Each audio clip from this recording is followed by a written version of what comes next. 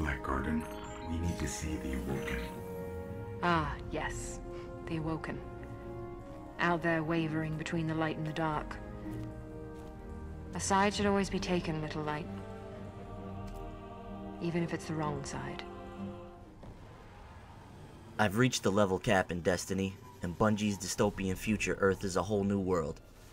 I've never been able to make it to the endgame of an MMO before, and while Destiny is not an MMO in the purest sense of the word, it has enough aspects of one that the comparison is apt, especially in regards to the game's included endgame content. Level 20 is Destiny's soft level cap. I know you can't see me, but I'm doing air quotes right now.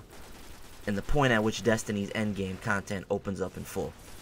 I'm earning Crucible marks during multiplayer matches, scoring Vanguard marks as I blast my way through the daily and weekly strike challenges, and rare loot drops are now the norm. Legendary armor and weapons become available after level 20 as well, and I can't wait to grind my way to some sweet upgrades for my Warlock. Now, to be honest, I'm not entirely sure how Destiny's endgame works. I get that Vanguard marks are obtained from the daily and weekly strike challenges, as well as through special events like the recent Queen's Wrath event. I get that Crucible marks are awarded based on performance in competitive multiplayer sessions, and both kind of marks are necessary in order to purchase various high-level weapons and armor from vendors throughout the tower. After that, it gets a little cloudy for me though. I know leveling up after level 20 requires light in some capacity, which is obtained by equipping high-level weapons and armor that have light values. It's not entirely clear how this exactly works in regards to leveling up, or if there are other, perhaps even better, ways of obtaining light other than purchasing items from tower vendors. It's this clarity of progression that is a weak point in regards to all of Destiny's endgame. I've mentioned the things that are kind of clear, but there are a ton of things I don't have much of a clue about. I know there are legendary weapons and armor, but what are these presumed to be even better exotic ones? What do I do with all of these materials I've been gathering, such as spin metal, spirit blooms, and the like? What about weapon parts and ascendant materials? Are these just items I use to purchase legendary and exotic items in the tower?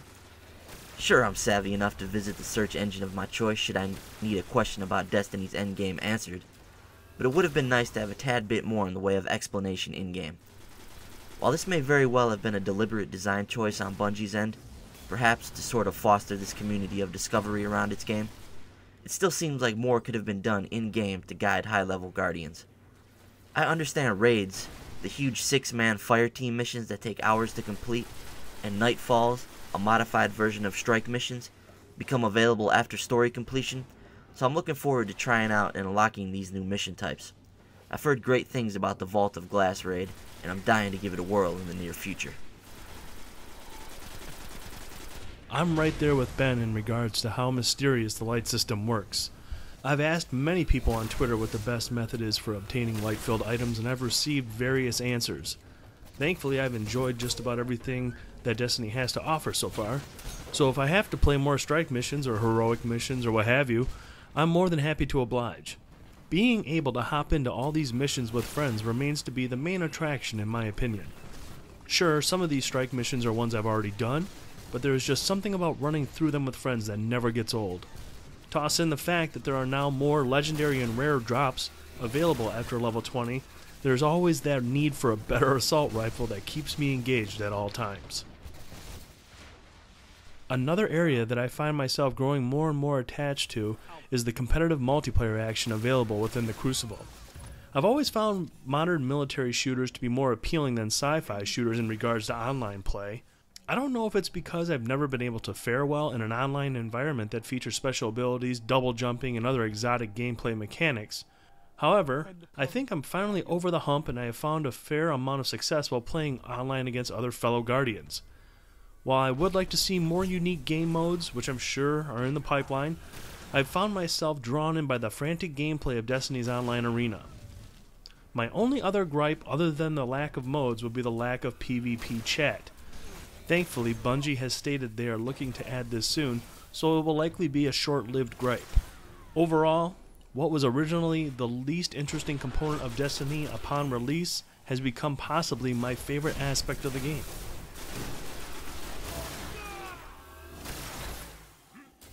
You neutralize Zone A. I agree with Brent in regards to the Crucible. I found myself spending a ton of time with the competitive multiplayer, and I'm really enjoying the custom game types that Bungie runs every so often, with Combined Arms, which features matches on the vehicle-based maps, being a particular favorite. Here's hoping some of these game types make their way into the permanent rotation. Heavy ammo inbound. I've discovered remote play recently, and it works extremely well, as many titles do over the streaming Vita feature. I was able to settle comfortably into a patrol mission play session, and it's a great feature with which to grind experience and loot when you're away from the game cave. Having the run button mapped to the down arrow on the D-pad is a brilliant move, and it's a great solution in the absence of an R3 button. It's easy to subtly roll your thumb up from the left thumbstick to the D-pad, and I expect to see future games, especially first-person ones, utilize this control scheme. Of course, playing the game streaming over the Vita isn't quite the same as sitting in front of your big screen with the DualShock 4 in hand, but remote play continues to be an enticing option for experiencing your PlayStation 4 away from your TV. Sunday football and remote play loot grinding, anyone? We touched on Destiny's story heavily in part 2 of our video series, and my feelings remain largely the same as I head into the final leg of the main campaign. I've made my way through Venus, and only Mars lies before me and becoming legend. Or something like that. Story missions still play out in the same way, and the narrative is still not particularly deep or focused. In fact, it could be categorized as somewhat confusing as the Queen is added into the equation. And honestly, that's not something that severely hampers my enjoyment, because in a game like this, I think the world and the gameplay are paramount. Bungie wants you to live and breathe in Destiny's world, and that necessitates that the game and the mythos they've constructed be an interesting place that you want to play in. In that regard, Bungie has succeeded with flying colors. I remain enamored with the fictional sci-fi future behind Destiny. Would I have liked a more focused and elaborate affair, more akin to what Bungie accomplished with their Halo titles? Of course, and I remain hopeful that we'll see some of this more refined storytelling as Destiny continues to evolve in the months and years ahead. Of all the locations I've been to throughout Destiny's campaign, Venus has been my favorite by far. When I played the first mission, it was hard not to see some similarities to The Last of Us in regards to how there are many areas featuring deserted cities where buildings are now covered in foliage. You can sense that something bad has happened here, and it creates a sense of unease as you make your way through the hordes of fallen troops. Not only is it my favorite area when it comes to level design, but Venus also features my favorite enemy so far in the Vex. These robotic nemesis pack some serious firepower and attack in hordes. To make matters worse, many of them have the ability to teleport quickly, and they'll be on top of you if you're not aware of your surroundings. I've gone back a few times to play the third mission on Venus, where you take on waves of Vex in an archive room, and when played on the hardest difficulty, the Minotaurs prove to be quite the adversary, and it's awesome bringing those behemoths down one at a time while coordinating with friends. As I've said all along, the story isn't the best, but it still manages to keep me engaged and gives me a reason to keep caring about seeing what happens next.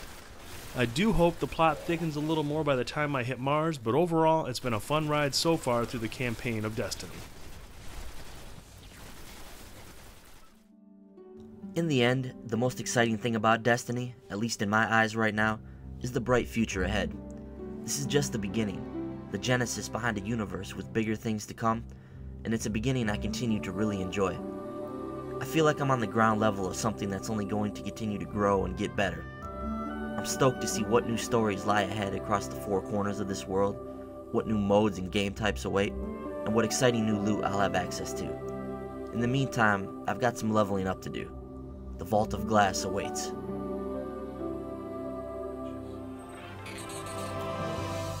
Can't we just stay here with the murderous robots? No, little light. Don't do that.